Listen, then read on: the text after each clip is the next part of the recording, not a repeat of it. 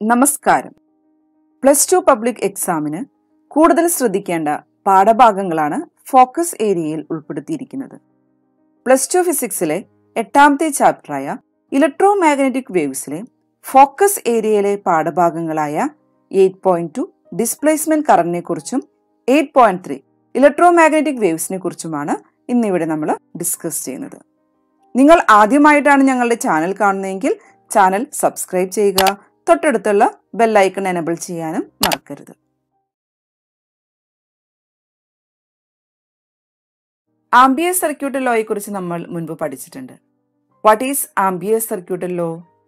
The line integral of magnetic field around any closed loop is equal to μ0 times the total current enclosed by the loop. Ampere circuit ലോയുടെ link ഞാൻ description ബോക്സിൽ നൽകുന്നുണ്ട്. അപ്പോൾ നമുക്ക് ampere circuit law അനുസരിച്ച് line integral B.dl is equal to μ0 I ആയിട്ട് എഴുതാവുന്നതാണ്.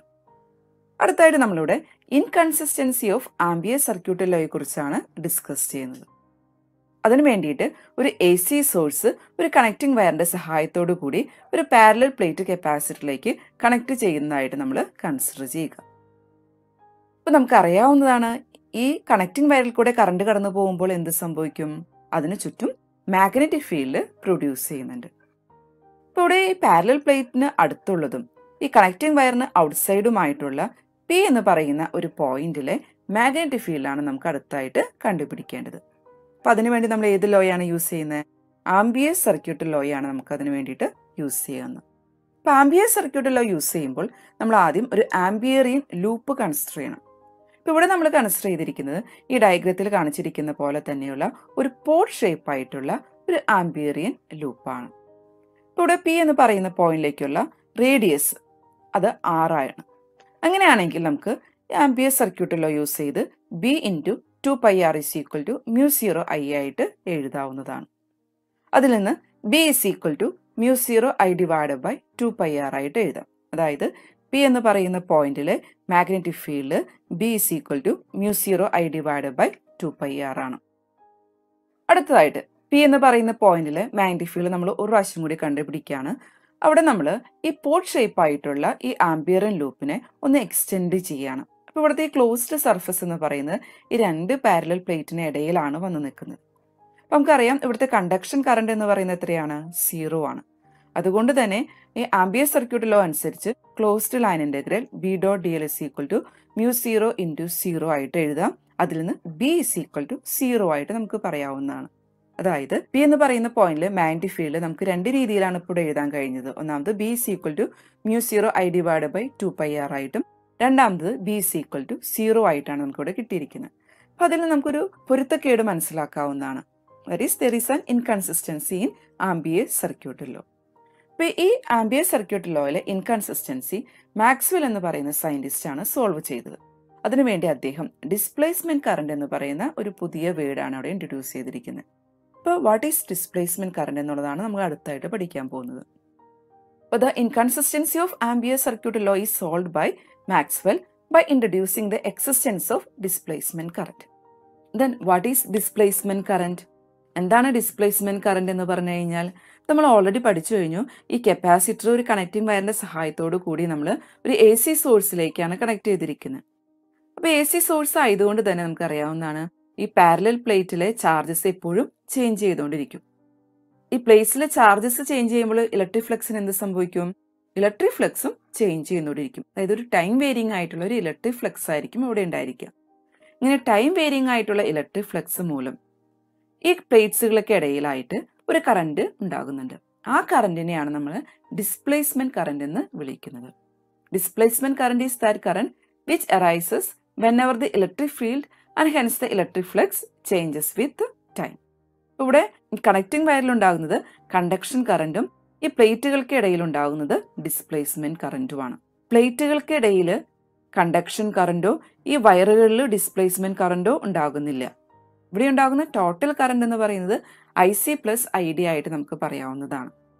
So the source of magnetic field is not just the drifting of charges but also the time varying electric field. അപ്പോൾ P എന്ന് പറയുന്ന പോയിന്റിലെ magnetic ഫീൽഡിന് കാരണം drifting of ചാർജസും ഒപ്പം തന്നെ ടൈം വേരിങ് ആയിട്ടുള്ള ഇലക്ട്രിക് ഫീൽഡും കൂടിയാണ്. അടുത്തതായിട്ട് മോഡിഫിക്കേഷൻ ഇൻ ആംബിയർ സർക്യൂട്ടിലും. ഇപ്പോൾ നമ്മൾ ഓൾറെഡി കൺസിഡർ ചെയ്തിരിക്കുന്ന ഈ പാരലൽ പ്ലേറ്റ് കപ്പാസിറ്ററിന്റെ ഏരിയ എന്ന് പറയുന്നത് എ ആണ്. അവിടുത്തെ ഇൻസ്റ്റന്റേനിയസ് വാല്യൂ ഓഫ് ചാർജ് എന്ന് പറയുന്നത് ക്യൂ ആണ്.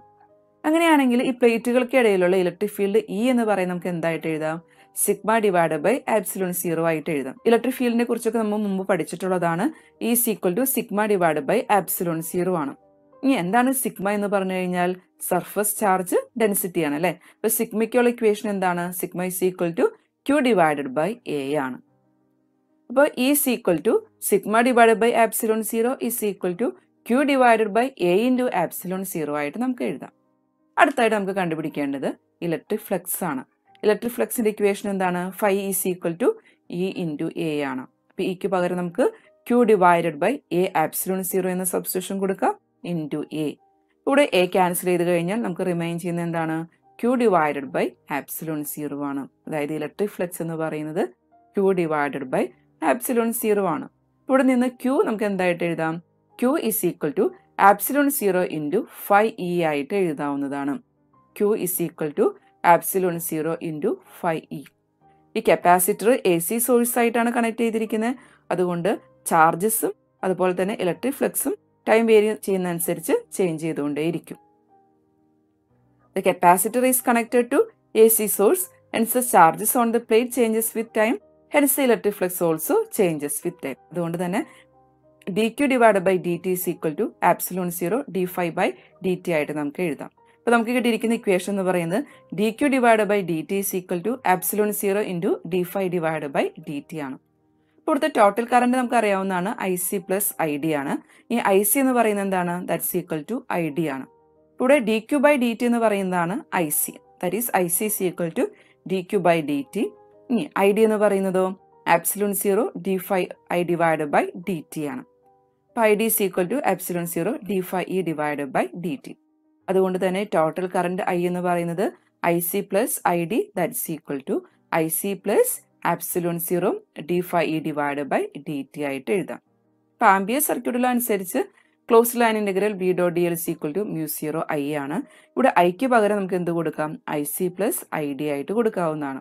അപ്പോൾ mu 0 into I C plus I D that's equal to mu 0 into I C plus I ഡിക്ക് പകരം epsilon 0 D phi divide by D T ആയിട്ട് എഴുതാം. അതായത് closed line integral B dot D L is equal to mu 0 into I C plus epsilon 0 D phi divide by D T. ഇതിനെയാണ് നമ്മൾ ampere Maxwell law ആയിട്ട് പറയുന്നത്. This is Ampere Maxwell law.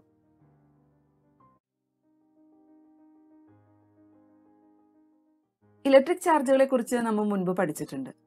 നമുക്കറിയാം ഒരു stationery charge ആണെങ്കിൽ electric field stationery electric field ആണ് produce ചെയ്യുന്നത്. ഒരു മൂവിംഗ് ചാർജ് ആണെങ്കിലോ അതിന് ചുറ്റും ഇലക്ട്രിക് ഫീൽഡും ഒപ്പം മാഗ്നറ്റിക് ഫീൽഡും പ്രൊഡ്യൂസ് ചെയ്യുന്നുണ്ട്. Then what about accelerating charge? ഇപ്പൊ ഒരു ആക്സിലേറ്ററിംഗ് ചാർജ് അല്ലെങ്കിൽ ഒരു ഓസിലേറ്റിംഗ് ചാർജ് ആണ് ഇലക്ട്രോ മാഗ്നറ്റിക് വേവ്സ് പ്രൊഡ്യൂസ് ചെയ്യുക. അടുത്തതായിട്ട് നമുക്ക് മനസ്സിലാക്കേണ്ടത് how are electro magnetic waves are produced. എങ്ങനെയാണ് ഇലക്ട്രോ മാഗ്നറ്റിക് വേവ്സ് പ്രൊഡ്യൂസ് ചെയ്യുന്നത് എന്നുള്ളത് നമുക്ക് ഇനി മനസ്സിലാക്കാം. അപ്പോൾ നമുക്കറിയാം ഒരു ഓസിലേറ്റിംഗ് ചാർജ് എന്ത് പ്രൊഡ്യൂസ് ചെയ്യുന്നുണ്ട്? ഒരു ഓസിലേറ്റിംഗ് ആയിട്ടുള്ള ഇലക്ട്രിക് ഫീൽഡ് പ്രൊഡ്യൂസ് ചെയ്യുന്നു. ഈ ഓസിലേറ്റിംഗ് ഇലക്ട്രിക് ഫീൽഡോ അതായത് ഒരു ഓസിലേറ്റിംഗ് മാഗ്നറ്റിക് ഫീൽഡ് പ്രൊഡ്യൂസ് ചെയ്യുന്നു അല്ലെ. An oscillating charge produce an oscillating electric field in space which in turn produce an oscillating magnetic field. ഈ ഓസിലേറ്റിംഗ് മാഗ്നറ്റിക് ഫീൽഡും വീണ്ടും എന്ത് പ്രൊഡ്യൂസ് ചെയ്യുന്നു? ഒരു ഓസിലേറ്റിംഗ് ഇലക്ട്രിക് ഫീൽഡ് പ്രൊഡ്യൂസ് ചെയ്യുന്നു. ഈ പ്രോസസ് ഇങ്ങനെ കണ്ടിന്യൂ ചെയ്യുന്നു. Also this magnetic field will produce an oscillating electric field and this process continuous. അപ്പൊ ഇങ്ങനെ ഓസിലേറ്റിംഗ് ഇലക്ട്രിക് ഫീൽഡും ഈ മാഗ്നറ്റിക് ഫീൽഡ് ഇങ്ങനെ റീജനറേറ്റ് ചെയ്തുകൊണ്ടിരിക്കുന്നു. ഇതിന്റെ ഫലമായിട്ടോ ഒരു ഇലക്ട്രോ മാഗ്നറ്റിക് ഡിസ്റ്റർബൻസ് സ്പേസിൽ ഉണ്ടാകുന്നു. അത് സ്പേസിൽ കൂടെ പ്രൊപ്പഗേറ്റും ചെയ്യുന്നു. The oscillating electric field and magnetic field thus regenerate each other. This creates electromagnetic disturbance in space and they propagate through space. ഇങ്ങനെ ഉണ്ടാകുന്ന ഈ ഇലക്ട്രോ മാഗ്നറ്റിക് വേവിന്റെ ഫ്രീക്വൻസി എന്ന് പറയുന്നത് ഈ ചാർജിന്റെ ഓസിലേഷന്റെ ഫ്രീക്വൻസിക്ക് ഈക്വൽ ആയിരിക്കും. The frequency of this electromagnetic wave is equal to the frequency of oscillation of charge. The experimental production of this electromagnetic wave was done by Hertz in 1887. അപ്പോൾ 1887 hertz ആണ് ഒരു എക്സ്പെരിമെൻ്റലായിട്ട് ഇലക്ട്രോമാഗ്നറ്റിക് വേവ്സിൻ്റെ പ്രൊഡക്ഷൻ നടത്തിയത്. അതിനുശേഷം ഇതിൽ നിന്ന് inspire ആയിട്ട് Marconi എന്ന് പറയുന്ന ഇറ്റാലിയൻ സയൻറ്റിസ്റ്റാണ് ഇലക്ട്രോമാഗ്നറ്റിക് വേവ് ക്രിയേറ്റ് ചെയ്യുകയും അതൊരു ലോങ് ഡിസ്റ്റൻസ് അത് ട്രാൻസ്മിറ്റ് ചെയ്യുകയും ഡിറ്റക്റ്റ് ചെയ്യുകയും ചെയ്തത്. This experiment by Marconi led to the world to an എറ ഓഫ് മോഡേൺ കമ്മ്യൂണിക്കേഷൻ. അടുത്തതായിട്ട് നമുക്ക് ഈ ഇലക്ട്രോമാഗ്നറ്റിക് വേവ്സിൻ്റെ നേച്ചറെ കുറിച്ച് പഠിക്കാം. ഈ ഇലക്ട്രോമാഗ്നറ്റിക് വേവ് എന്ന് പറയുന്നത് ട്രാൻസ്വേഴ്സ് നേച്ചറാണുള്ളത്. ഇതിനകത്ത് നമ്മൾ ഈ ഡയഗ്രത്തിൽ ചിത്രത്തിൽ കാണിച്ചിരിക്കുന്നത് പോലെ ഇവിടെ നമുക്ക് എക്സ് ആക്സിസും വൈ ആക്സിസും ഇസഡ് ആക്സിസും കാണാവുന്നതാണ്. ഓക്കെ, ഇവിടെ ഇലക്ട്രിക് ഫീൽഡ് എന്ന് പറയുന്നത് എക്സ് ആക്സിസിലും മാഗ്നറ്റിക് ഫീൽഡ് എന്ന് പറയുന്നത് വൈ ആക്സിസിലും കാണാം. അതായത് ഇലക്ട്രിക് ഫീൽഡ് വെക്ടറും മാഗ്നറ്റിക് ഫീൽഡും മ്യൂച്വലി പെർപെൻഡിക്കുലർ ആണ്. ഒപ്പം തന്നെ they are perpendicular to the direction of propagation. ഇപ്പോൾ ഡയറക്ഷൻ ഓഫ് പ്രൊപ്പഗേഷൻ ഇവിടെ കാണിച്ചിരിക്കുന്നത് ഇസഡ് ആക്സിസിലാണ്. അപ്പോൾ an electromagnetic wave is a transverse wave with electric field E and magnetic field B mutually perpendicular to each other and also perpendicular to the direction of propagation. അപ്പോൾ നമുക്ക് electric ഫീൽഡിനെ നമുക്ക് E X വെച്ചിട്ട് indicate ചെയ്യാവുന്നതാണ്. അപ്പോൾ E X എന്ന് പറയുന്നത് E0 sign K Z minus omega T ആണ്. ഇനി മാഗ്നറ്റിക് ഫീൽഡ് ബി വൈ എന്ന് പറയുന്നത് B0 sign K Z minus omega T ആണ്. ഇനി സ്പീഡ് ഓഫ് പ്രൊപ്പഗേഷൻ നമുക്ക് സി വെച്ച് ഇൻഡിക്കേറ്റ് ചെയ്യാം. Speed of propagation of this wave C is equal to omega divided by K. ഇനി എന്താണ് omega? That is the angular frequency ആണ്. Then what about K? ഇവിടെ K എന്ന് പറയുന്നത് മാഗ്നിറ്റ്യൂഡ് ഓഫ് വേവ് വെക്ടർ ആണ്, അല്ലെങ്കിൽ പ്രൊപ്പഗേഷൻ വെക്ടർ ആണ്. ഈ കെയും ലാംഡയും തമ്മിലുള്ള റിലേഷൻ പ്രകാരമാണ് K is equal to 2π divided by lambda. അടുത്തതായിട്ട് ഇലക്ട്രോമാഗ്നറ്റിക് വേവ്സിന്റെ പ്രോപ്പർട്ടീസിനെ കുറിച്ച് നമുക്ക് മനസ്സിലാക്കാം. ഇലക്ട്രോമാഗ്നറ്റിക് വേവ്സ് ട്രാൻസ്വേഴ്സ് വേവ്സ് ആണ് നമ്മൾ കണ്ടു കഴിഞ്ഞു.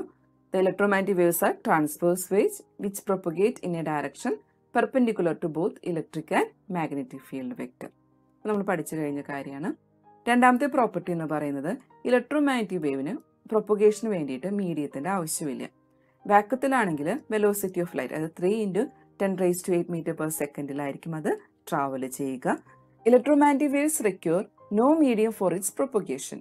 In vacuum, electromagnetic waves move with a velocity of 3 × 10⁸ meter/second.